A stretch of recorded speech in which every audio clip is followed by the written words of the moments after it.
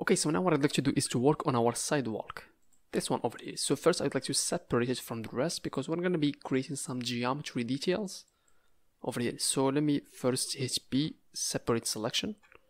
Alright, I'd like to operate on it separately from the rest, just so that we aren't going to be confused. Also, let me enable my screencast keys.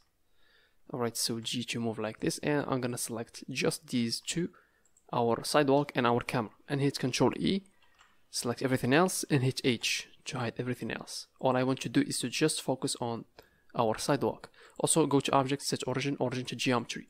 So my first step that I'd like to do, let me switch to Solid, is to make this edge over here rounded. So let's add over here that Bevel Modifier, like this. Also, make sure that the scale is fine. So it's set to 1.895. So Control A and let's apply that scale. And I'm going to increase that segments to 3.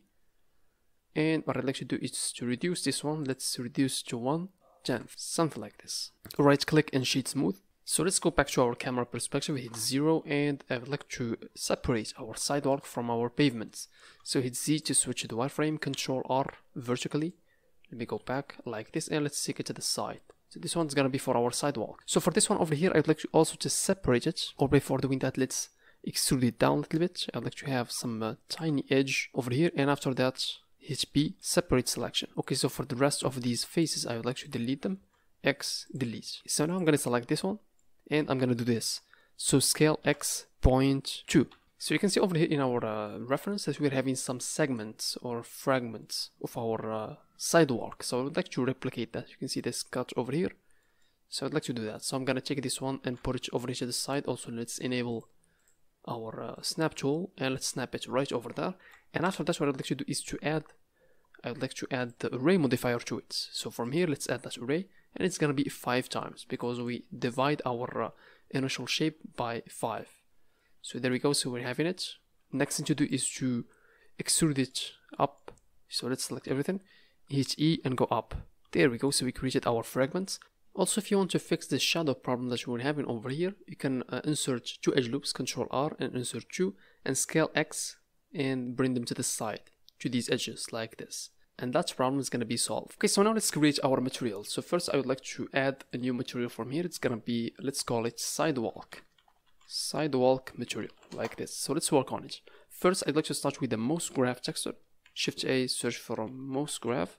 So basically, I would like to experiment with different kind of nodes or textures in our scene. So Shift A, search for a noise texture. Let's connect the color to the vector and the factor over here. Also on the edit mode, select this unit and let's apply to it our sidewalk. So hit Z and switch to the material preview. Also over here, let me enable my screencast keys. Alright, so now what I would like to do is to take first the details to 16, and over here I'd like to set this one to just 0.9. Okay, cool. Okay, so this texture that we just created is gonna be serving for our water puddles. So we can do this, Shift A, search for a color ramp. Let me put it on top of that just so that we can control these puddles. So from here we can take this one to the side or do the opposite. So basically if you do the opposite, we're gonna be having too much water puddles. But what I'd like to do is to have the opposite. Let me try to invert these. Take this one to the side. There we go. Something like this. So basically these black spots are going to be our puddles. So we don't need to have too much of these puddles. Good. Okay, so the next step that I'd like to do is to use this one as our roughness. I'm gonna take it to the roughness. So basically the black spots are going to be glossy. You can see them over here. So let's do the same thing for our normal map. So Shift A, search for a bump node, put it on the bottom, and let's connect. Gonna be connecting this one to the height. You can see that over here, connecting it to the height, and the normal to the normal. Alright, but you can see that we're having some crazy high bumps. So I'd like to reduce it from here to just 0.25. Cool. So my next step that I would like to do is to add some surface noise over here. So let's do that. But also I don't want to, it looks too much damage. Our sidewalk looks too much damage. So let's go back over here to our to this color ramp and let's try to play with it a little bit. What's gonna happen if we bring these close to each other? Also for the scale, yeah, I think we need to reduce this scale over here of our of these bubbles. So something like 2.5 is gonna be fine. We can always do this, hit 0 and go back and check our camera perspective. I think, yeah, it looks good. Yeah, we can proceed with this one.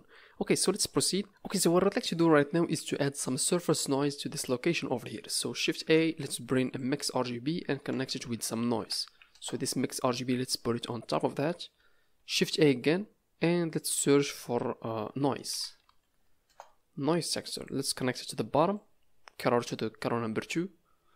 And let's see what we got. Okay, we're having some back noise. I can see it over here. Let me increase the details to 16. Fine. Also we can, let's play with this one. For example, let's switch it to the multiplier and let's see. We're not able to see much because this color ramp doesn't reflect our new material. So let's connect this one instead. And let's see our noise. Also over here, let me take this factor to 1. Alright, so now we can see our bumps, our noise.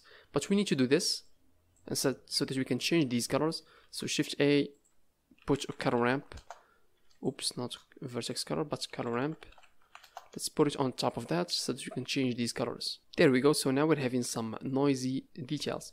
Let me increase that scale. Increase it to 15. And there we go. So basically we're having that surface noise on that, I think. 10 is gonna be fine. Yeah. Okay, so now let's connect this one. I would like to connect it to our roughness. And let's work on our base color. So again, let's bring our savior, which is the color ramp. Put it on top of this and let's switch or change the colors of it. So basically I would like to make 2 colors. I would like to make some gray color. This one over here. And the second color I would like to make some bluish. Oops. This kind of, just a tiny blue, but very dark. Nice. For this one, I think, yeah, let's make it even darker. Good. But for the noise, yeah, as you can see, we're having a noisy surface. So let's set, for example, to just 0.1. Let's see if this is gonna be making it better. Yeah, I think it looks better now. Yeah, let's hit 0 and go back and check it based on our scene. I think we're having a match. We created something that looks pretty much close to our reference. Alright, so our next step is going to be to do the same thing for this sidewalk. So I'm going to just remove these materials and let's create, or let's add the sidewalk. You can search for it over here. Sidewalk, you can see that we have some distortion over here. So we can, on the edit mode, select everything, hit U, Q projection. But actually we're not able to do that because we forgot to use our UVs over here. So Control Space and let's use our UVs. So Shift A, search for a UV map, this one, and let's connect it for our vectors. So connect it for the first vector over here and connect it to the next vector for our noise. Yeah, so I think that's it. So Control Space, let's go back and let's see. Alright, but as you can see, the problem that we're having is this repetitive patterns that we're having over here. So before doing that, I would like to apply this array modifier like this. On the edit mode, you can hit 7 and hit U and choose this project from view, like this. So now if we scale this texture over here, our material is going to be affected like this.